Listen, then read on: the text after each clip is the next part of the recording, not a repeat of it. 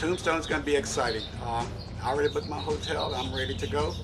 June 7th, 8th, 9th, and 10th. We're looking forward for a lot of shows, meet and greet the public every day, doing different things in the public of Tombstone. Buffalo Soldier motorcycle groups come over, not just motorcycle groups, but all reenactors and people who want to carry on the legacy of the Buffalo Soldiers. They all meet in Tombstone to share ideas, to share the history and the legacy of the Buffalo Soldiers. So what we don't forget our heritage, don't forget where we came from. June 7th, 8th, 9th, and 10th. Now that's a great event. We organized that event, and the City Council and the Mayor supported, and all the surrounding towns like Benson and Sierra Vista and Fort Huachuca support this event. And it's a tribute to the Buffalo Soldiers, well, a salute to the Buffalo Soldiers, and also the Arizona Centennial. We're looking forward to that. Big Nose Kate. Well, I know Big Nose Kate to actually just be the end spot in Tombstone. It is a saloon. So if you can imagine back in the day of the cowboy and the gunfights that they had, that should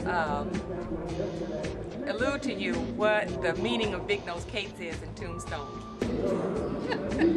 Big Nose Kate's is a fun and rowdy place.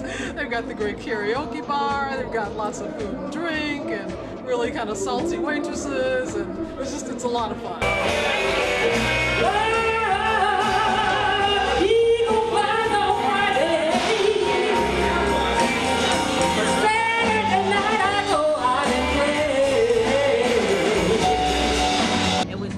Last year, and I expect for it to be bigger this year. For the anniversary of the Buffalo Soldiers, we're going to be celebrating this year, so it's going to be a big event. All right!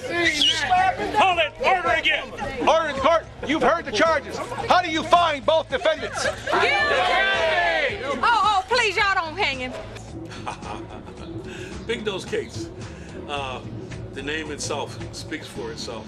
It's a nice bar and grill, and it's really nice, and they treat us really great down there. Big Nose Kate's is unique. Basically the centerpiece for the middle of Tombstone, nice place to hang out. Steve Goldstein is great organizing everything, getting everything together for us Buffalo Soldiers to make it enjoyable for everyone. We need to have a short prayer for the nearly departed. Gentlemen, remove your hats. Short prayer. Ready? Dear Lord, amen. Well, yes, what happens in Tombstone stays in Tombstone. I'm kind of quiet, so, you know, I sit out front mostly. The whole town is shenanigans. They have shootouts, they have skits. You can be in Big Nose Kate's and you can just be sitting there drinking, and all of a sudden a fight will break out among a couple of cowboys. And then they'll throw each other out the door and out into the street and start arguing, and then one of the bar women run out there and they push her down, and then they pull their guns and shoot each other. And if you haven't been there before, it'll get you off guard and say, what's going on here? That is fun. Oh, it's going to be great. For those who haven't heard, we're going to be in Tombstone for 4 days in June. And Steve Goldstein, who is one of the hit men down in Tombstone, has graciously given over his city to us for 4 days. So we'll have different riding groups. The Buffalo Soldiers of Arizona will be there.